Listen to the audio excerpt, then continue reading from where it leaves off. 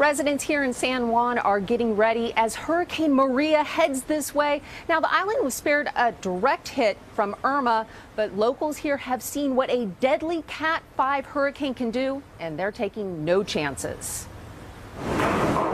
This morning, round 2, the Caribbean in the crosshairs again, this time from Maria, another potentially destructive hurricane, now strengthening following almost the identical path of devastation left by Irma. Are you nervous?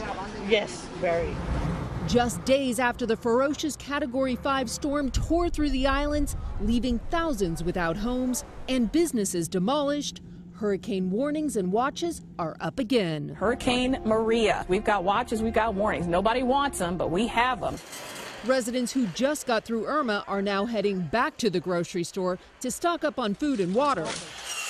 And plywood is a big seller again. It's been devastating. It's been very stressful for everyone. Even the private Caribbean island of billionaire Richard Branson wasn't spared. I've never experienced anything quite like Hurricane Irma. It's given me a lot of respect for nature. And with Maria bearing down, he tweeted, "Another massive storm is underway and may do more damage to already wounded communities. Stay safe, seek shelter." As the Caribbean braces for Maria, residents in the hard-hit Florida Keys are doing what they can to clean up the mess left by Irma. We'll just keep working, trying to get everything back to normal, restore everything, and I think before we know it, we'll be back up the way we were before.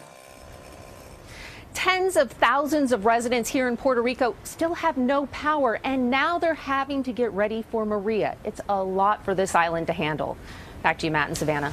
Just too much. Tammy, thank you very much. Hello, Today fans. Thanks for checking out our YouTube channel. Subscribe by clicking that button down there and click on any of the videos over here to watch the latest interviews, show highlights, and digital exclusives.